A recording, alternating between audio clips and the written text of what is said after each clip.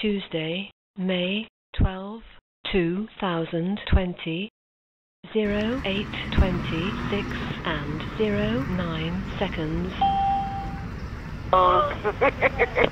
Houston 911, need medical, police, or fire. Medical? Okay, stay on the line for medical.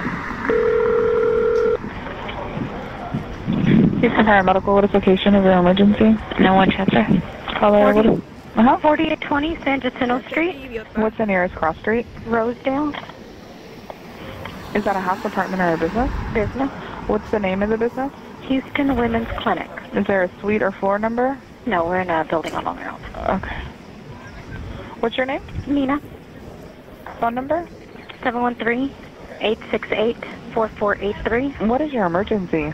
I have a patient here that did a abortion pill 2 weeks ago, April the 22nd. She came in this morning with heavy, heavy bleeding. Her O2 is dropping to 80. Is it vaginal bleeding? Yes. Is she awake now? She is awake. We just gave her oxygen. She was fainting. Okay, so she's vaginal bleeding and her O2 is low. Mm-hmm.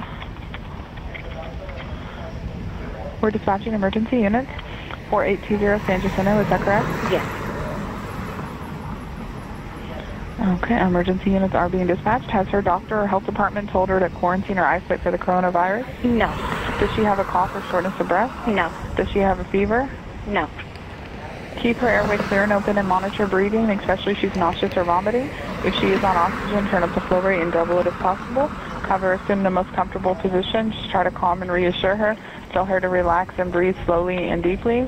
Also, for her bleeding, just if possible, lay her down and elevate her legs. Use a towel, sanitary napkin, or any other absorbent material to contain the blood flow until emergency personnel arrive. Call back if her condition worsens before emergency personnel arrive. Okay, thank you. Thanks. Bye. Bye-bye.